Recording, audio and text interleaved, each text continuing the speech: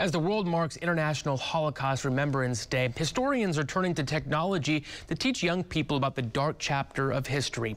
And survivors are preserving their memories with the help of virtual reality and artificial intelligence. Ian Lee shows us how. It's a painful path to look back on, even 78 years after Auschwitz Nazi death camp was liberated. Every morning, the prisoners leave the barracks.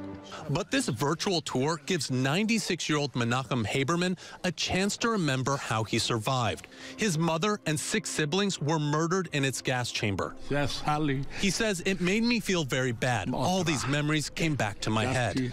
Surrounded by his family in Israel, Haberman took the virtual tour, a project aimed to educate young people about the horrors of the Holocaust. You need to watch it, and when you watch it, it's like a nightmare that you don't want to be in. 6 million Jews, along with at least 5 million other people, perished at the hands of the Nazi death machine in World War II. I want you to remember the moment. 86-year-old Yehuda Serchuk vividly remembers the day she almost died. A lost sandal stopped her from boarding a ship, which was later bombed by the Nazis. She is in despair, but she is still happy because she is alive. An Israeli charity group is using artificial intelligence to bring stories like Yehuda's to life, with software that generates images portraying the emotion and trauma survivors faced.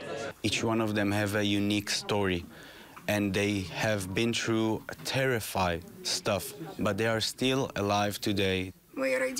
So far, more than a dozen people have shared their memories, and engineers hope to capture many more for future generations.